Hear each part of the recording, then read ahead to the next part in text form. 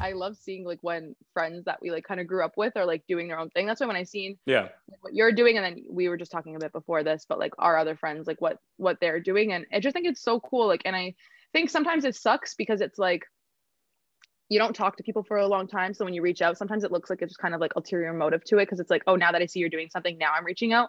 But I feel like when you put yourself on a platform like this, it's like, and you're so out there, and I keep seeing it, and but like I'm actually liking the content. I can't help like whether we spoke or haven't spoken, I have to say something about it, because I would want that kind of recognition if I was doing something and people were actually enjoying the content that I was putting out. So every once in a while, to like certain people that I've seen are actually doing stuff, I just get excited for them, because I'm like, that's so nice that like you're doing something that you're passionate on, and like you're actually following through and like keeping up with it. Yeah, that's such a healthy attitude to have. You know, that's something that we have to instill in a lot of us. I know, like with social media, right, with the environment, we're kind of like the society we're raised, naturally we get competitive in the sense that we're not doing enough. Even if we don't want to come across as competitive, we are, right? We're comparing, we're contrasting, we're saying like, where am I at what point in the journey? Why is that person farther ahead of me than I am, you know, with my career? But I think that attitude is something that we can all learn from, is, you know, be happy for people that, you know, you've known, you've been friends with, you know, like 100%. See them prosper. Because, you know, you and I were talking before the podcast, like a lot of the guests that I've had, you know, quite recently, like Daniel Chan, you know, went to high school with him. One of the first things I brought up to him is, you know, I didn't even know you were in photography.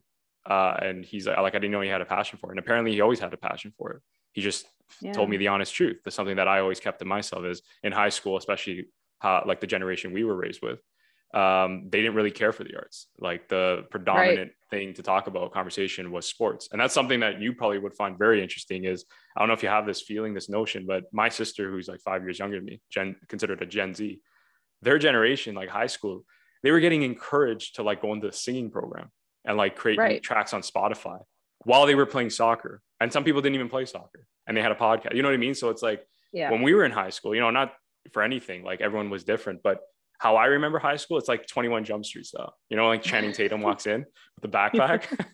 Are you Channing Tatum? Yeah. I honestly, some people would argue I'm not, but just lost my voice. But I'm walking, I tell my sister all the time, I joke around, I'm like, you're like Jonah Hill and I'm Channing Tatum when they walk into the school. And like Dave Franco's like, yo, I hate professional sports, such a fascist, like piece of shit, like system. And he's just like, he's like, I hate high school. He's like, what is this? And that's how I was like, when I hear my sister's friends talk, when I even bring them on the podcast, and they were like, you know, one of them was telling me like, yeah, my boys were always supportive of my dream. Like, you know, I was in the rap dance, vocal program, and I was singing, and I'm saying to myself, what high school is that? Oh, St. E's. It changed in like 5 years. That's crazy. Like, again, when we were in high school, people didn't talk like that. People dropped out of the rap program for fear of judgment.